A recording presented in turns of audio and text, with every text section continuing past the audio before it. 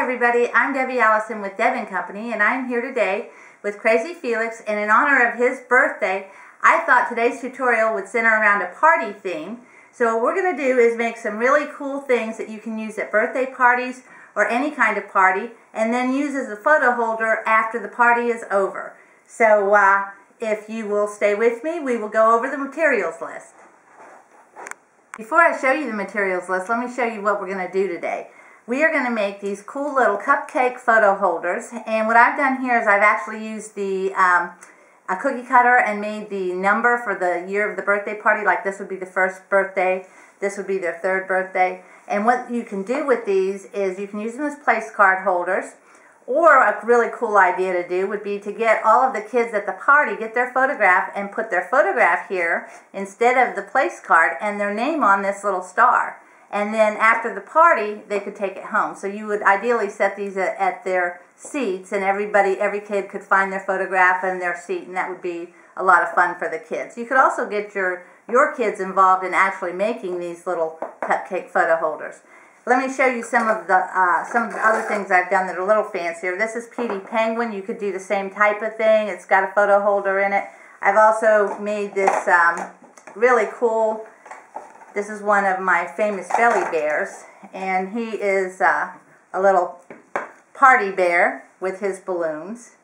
And a lot of these are available on our website, by the way, at www.debandco.com if you wanted to purchase them. So let me go over the materials list now that you know what we're going to do. First of all, you're going to need 2 balls of Sculpey, and in this video I am using Sculpey. Sculpey is not my favorite, and I'll explain why. This is Sculpey.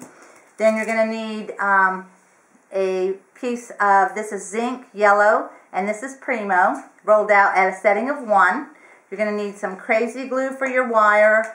You're going to need a piece of wire to put in the center of your cupcake, some wire cutters, some needle nose pliers, a star cookie cutter. If you don't have a star cookie cutter, you could cut out a star, but it's a lot easier if you use a star cookie cutter. A blade. You're also going to be needing some kind of cupcake little papers. I'm going to be utilizing these. You're also going to need, for the top, this will be your frosting, will be decorative snow. There's all kinds of decorative snow out there. So we're going to be utilizing that. You'll also need some glitter to put on the top, some little cake sprinkles, and this is a glitter tray, and I'll show you how to use that later. So I think that is all that we need. Now, if you need any materials, you can buy them from Polymer Clay Express online, and that's where I get all of my goodies. They have just all kinds of things to offer. If you go to Polymer Clay Express, be sure and tell them that Deb sent you.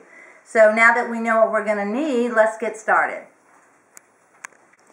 Alright, I'm going to take this round piece of clay, and it's pretty dirty right now, but that won't really matter because none of this is going to show once the whole thing is baked. And I'm going to take my cupcake paper, and I'm going to put this piece of clay in here, and it may not actually be big enough, but that's okay. You'll get the general idea.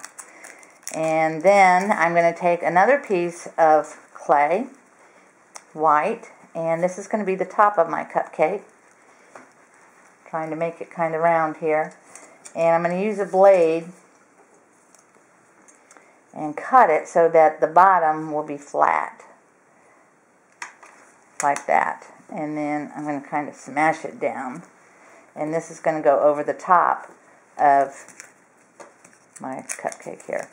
And now what we want to do is get this top to go over the papers and hold the papers in. And you want to go all the way around, pushing that down. Now, as I said, I usually like to use Fimo Soft for this type of thing. I don't normally use Sculpey, and the reason I don't use Sculpey is because Sculpey doesn't hold together as well if you're doing large pieces and they've got joints like arms and tails and things of that nature. The Sculpey will tend to come apart.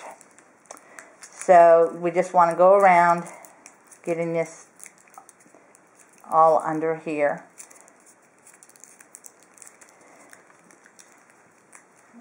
kind of like in the shape of a cupcake. You could probably use a little bit of glue too, because that won't hurt to bake it. And now I'm going to take a piece of wire, and I'm just going to bend it around in like a, I don't know, spiral. You can hear Zeppelin, our dog, in the background. Poor thing, he actually tore ligament in his leg, and he's not feeling too well. So, I feel sorry for him.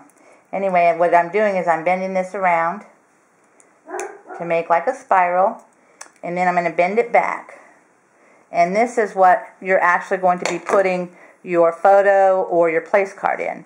Now I'm going to see about how long I want this. I'm going to cut part of it off. And then I'm going to stick it right in the center. I think that's a little longer than I want. I'm going to cut a little more off. Okay. Now what I'm going to do is, because I don't really want to use the number 1 or 3 or number and make this for a year. I want to make this for any kind of party. So I'm going to use a star. And I'm going to cut 2 stars using my cookie cutter. Now a lot of people want to know where I get my polymer clay, and I buy all of my polymer clay and all of my tools from Polymer Clay Express online. They have anything you could possibly dream of for polymer clay. And if you just ask for Rob and tell him Deb sent you, they'll be really good to you.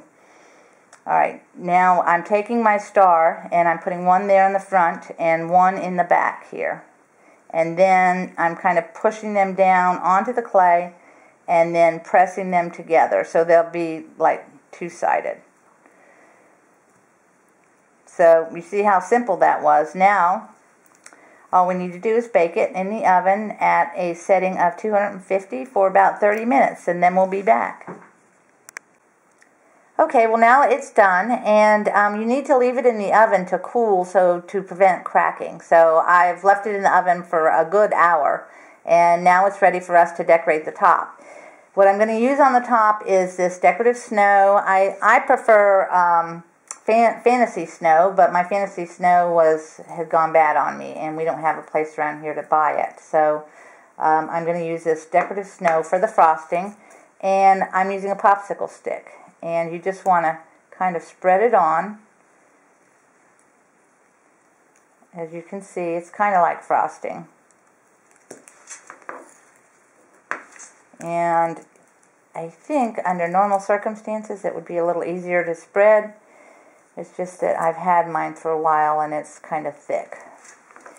So you can also do this with polymer clay. But to do it with polymer clay, you would have to mix some liquid with white, and I mean, it is a real chore and takes quite a while to get it to a consistency that would appear like frosting, and you need so much of it, and it can be kind of messy.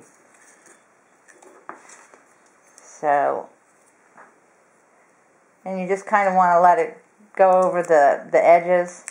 And another thing you can do is you could actually take some food coloring and color this if you wanted to make like colored frosting. But that's what I'm going to do there. Now while it's still wet, you want to take your glitter and put your glitter on the top. And this is what I use a glitter tray for. This is a really cool thing. And I'm not sure if I got it at Michael's or where I got that. But I always use it for my glitter. And I'm just going to sprinkle some glitter along the top of this.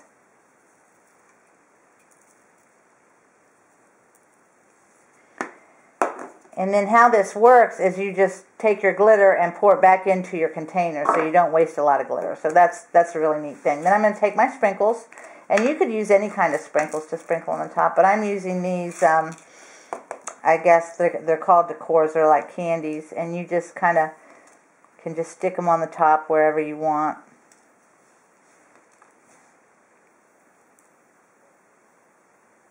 And you have to kind of stick them in.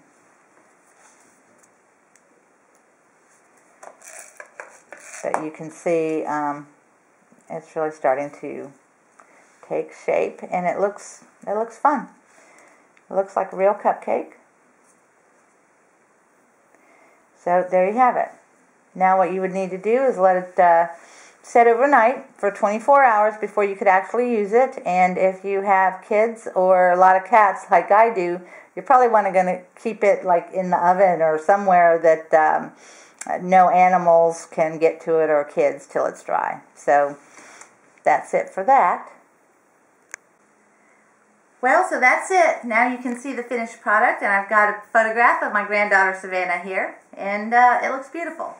So that's it for today's tutorial. If you've enjoyed being with us today and would like to see more of our videos, we hope that you'll subscribe to our channel.